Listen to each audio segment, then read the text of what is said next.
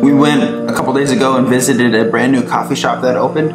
It's called Misfit, and it's so fun to go the first week a new shop opens or a new restaurant opens or something and just experience what's going on. You can tell that all of the workers there, they're just exhausted. All of that work that they put in for months and months and months has kind of culminated in this new space, this new experience, and it's something very special to see the work that somebody's put in actually turn into something kind of magical. There are things in life that we have to do, and we typically label those things as work. And there's things we love to do, and we label those things as life.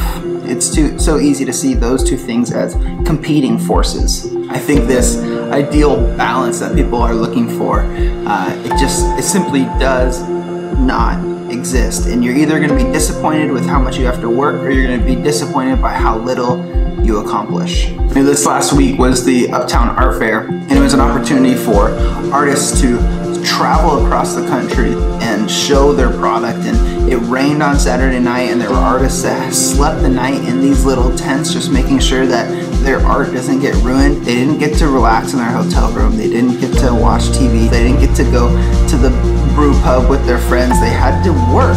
It's so easy for us to be so selfish and so entitled, but the reality is that nobody owes me anything and nobody owes you anything. There are lots of people in the world that have really amazing ambitions. They want to start a business, they want to plant a church, they want to write a book. These people have ambitions of doing great things. But oftentimes our ambitions of what we need to do, they don't match the way we live our life. I'm not saying that your goal in life can't be that you have hours and hours at the end of the day to spend at home on the couch with your dog. I'm not saying that that can't be your ambition. But if your ambition is something else, yet you feel like you deserve hours at the end of the day on the couch with your dog, your ambition and your reality and your actions are not lining up, and you're always going to be disappointed.